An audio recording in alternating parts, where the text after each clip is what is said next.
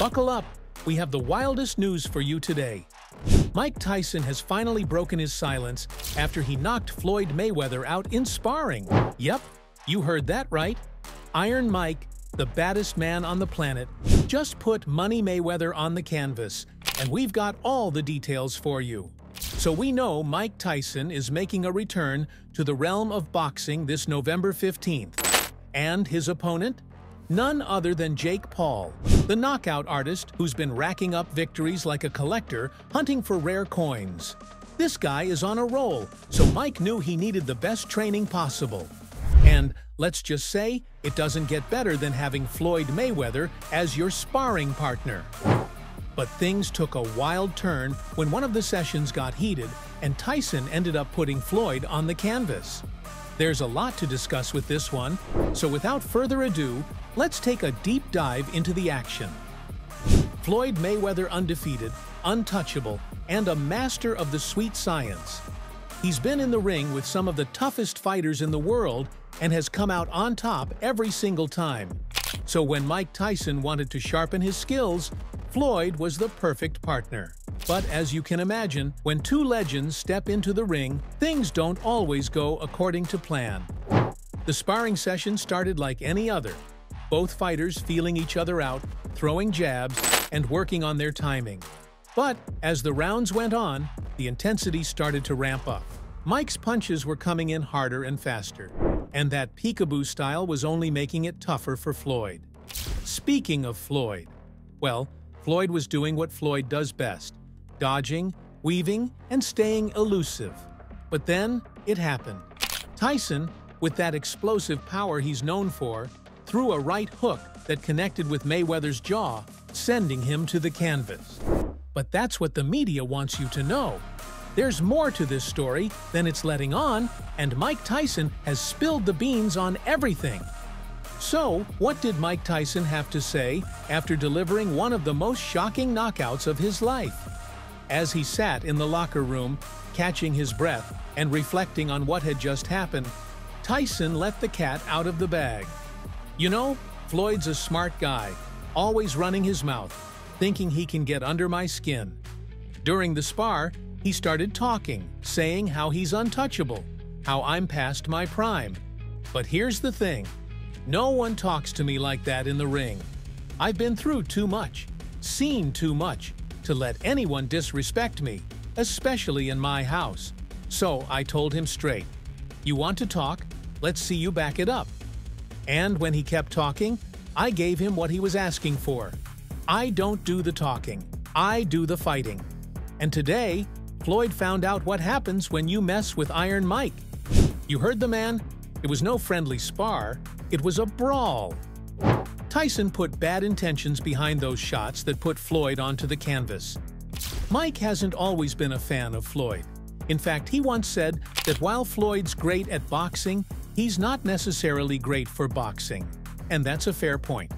Floyd's influence is a big reason why today's fighters are more focused on money than the sport itself. We're missing out on the fights we really want to see because everyone's now chasing the payday. And you can thank Floyd for that. All by himself. He's a little scared man. He's a very small, scared man. When they announced Floyd was coming in to level up Tyson for the Paul fight, people were seriously skeptical. But this is a legendary team-up. Two of the GOATs linking up.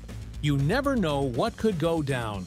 I commend Tyson because he's one of the guys that paved the way for me to be where I'm at. You know, he's a legendary champion. And the only thing I have to say about Mike Tyson is everyone is always trying to judge Mike Tyson. He lived his life the way he wanted to live his life. No one can say what they would have done if they were in his shoes. Boxing was... Although Mike Tyson hasn't always agreed with Floyd's approach to his boxing career, Mayweather looked up to Tyson growing up. So when the chance to train with him came up, Floyd jumped on it. How do you feel about Floyd, though? Huh? How do you feel about Floyd? Awesome fighter, great fighter. You know, he's a little too into himself. You know, he should be. I was the same way too, but you have to come to reality some way. You have to bring your head down to God. We're nothing to be arrogant. You expect us to be ignorant and arrogant. Look where we came from. That's why I asked the question earlier about you mentoring fighters, because I feel like I feel like Floyd looked at you growing up like every other fighter. And the persona and the lifestyle was like, growing up in the hood, we looked at it like, that's Mike Tyson. We see the cars, the jewelry, the flair. Like you was a movie star. You was a hero. I didn't see that. But once they stepped into the ring, all that respect went out the window. Tyson and Mayweather met up for a sparring session at Tyson's gym, which is usually just some light work to stay sharp. Not this time. According to insiders, things got intense fast. With two of the most competitive fighters on the planet, you knew they weren't going to hold back. Both these fighters have huge egos, and both had a lot to show for it in the ring.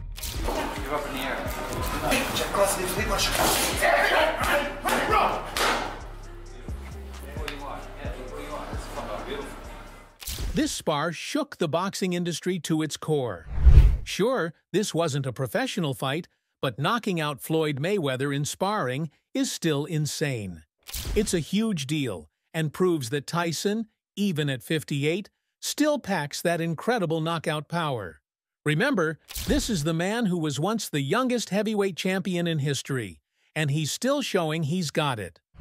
Tyson's power is clearly still a force to be reckoned with, and if he brings that same intensity into the ring against Jake Paul, it could be lights out for the YouTuber. I mean, if Floyd couldn't hang with Tyson, then you can't even imagine what's going to happen to Jake Paul. I love Mike, I respect him, but we're not friends anymore. Until November 15th, I'm knocking this mother and we're gonna see who's dead. We will see who's dead.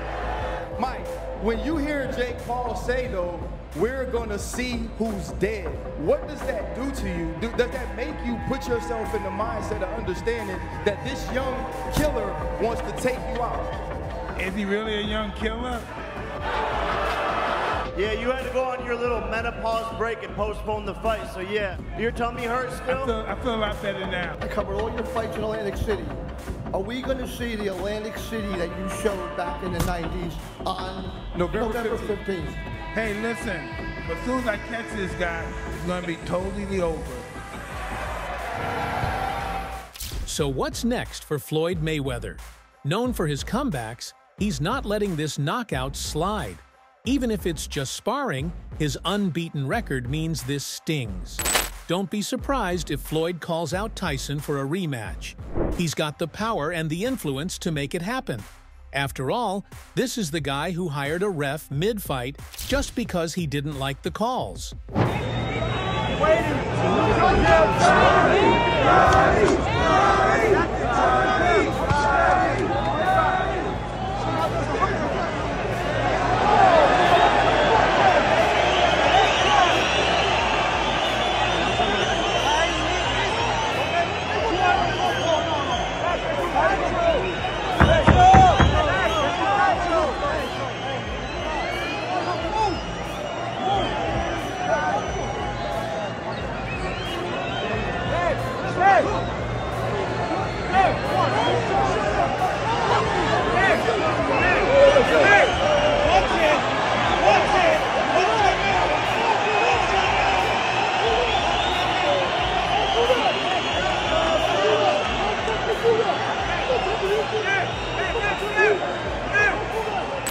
A Floyd Mayweather versus Mike Tyson showdown isn't just a wild fantasy.